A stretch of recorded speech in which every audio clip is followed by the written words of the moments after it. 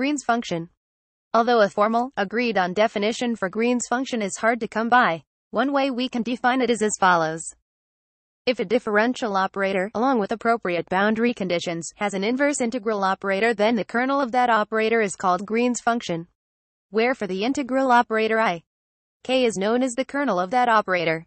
We are now going to restrict ourselves to the specific case of linear ordinary differential operators with homogeneous boundary conditions.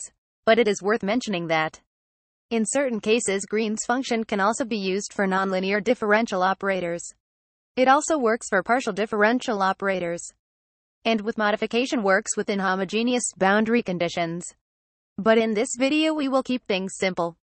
Denoting our operator by the symbol L, we can write this, where f of x is the driving function and y of x is the thing we want to find.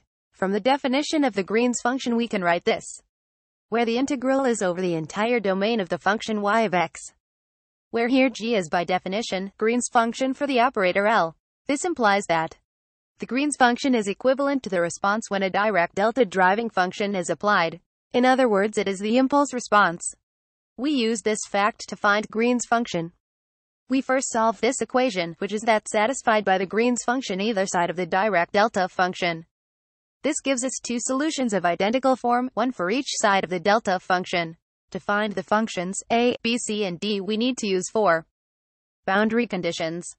These include two from the homogeneous conditions satisfied by y of x, one from the continuity of Green's function at x prime. For an explanation of where this comes from, please see the reference at the bottom of this video. And one from the jump in the first derivative of the Green's function at x prime. The size of the jump is determined by the exact differential operator under consideration. Thank you for watching. Any feedback is welcome.